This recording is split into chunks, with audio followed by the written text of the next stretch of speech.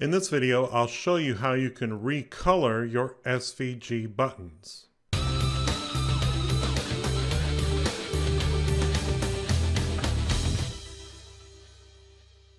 So I get a lot of viewers who ask about using SVGs as buttons, and one of the aspects to those questions is often around where they can get SVG images or graphics or icons. So I want to share with you today a website that I found called Icon Finder. I have a link that includes a referral code in the description of this video that you can use and let them know that I sent you. And of course, they have a variety of different available subscriptions. So you can get one of their micro plans, which includes 10 different downloads per month for $9, right up to their unlimited package, which includes $49 as well. And I certainly would appreciate if you use the link in my description. But let's scroll down a little bit and show you another way that you can get a variety of different icons that you can use in your Adobe Captivate e-learning projects. Here are a bunch of premium icon sets. Now you can purchase these regardless of your subscription level, and you can just buy them right out and use them. Of course, each of these icon sets has its own license requirements, so be sure to check that out and make sure that you follow all the steps required to adhere to copyright laws and so forth. But if you scroll down even further, another cool feature of iconfinder.com is that you have a whole bunch of free icon sets that you can download. So that's a great place to start with if you're looking for a particular icon. Let's take a look at these logo and brand icons here. I'm going to download, well, the obvious one that I think we'll choose here is the Adobe icon.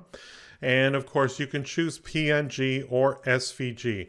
In this case, this video is about recoloring SVG, so we're going to download the icon in SVG format. I'm using Firefox here, so it's just prompting me to save the file. Once that's done, of course, I can return to Adobe Captivate, and we'll click on the media icon in the toolbar and select SVG. And we'll go and find that particular icon and click open. This is a really cool feature of SVG. So if I select this and use it as a button, and we go into State View, we have, of course, the normal, the rollover, and the down state. So we can actually recolor the icon for the different states. So in this case, if we roll over, we'll double click on it and then select the outline around each of the components of this icon and change that color. So let's change it to a bright red in that case there.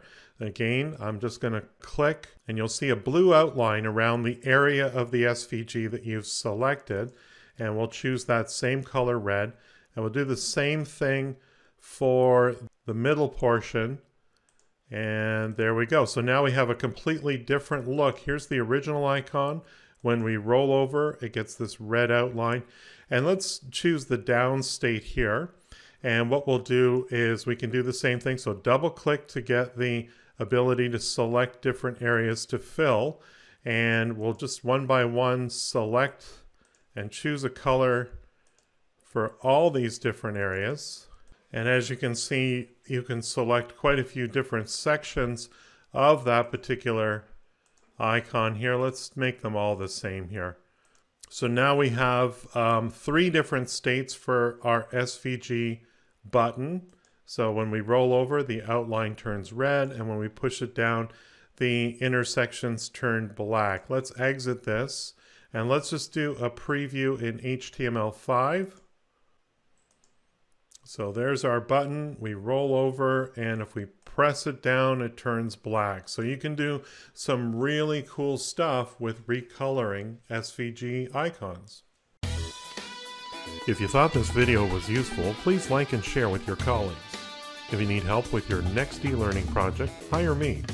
My focus is to create effective e-learning that achieves your business goals. Visit my website at captivateteacher.com, and don't forget to subscribe to my YouTube channel.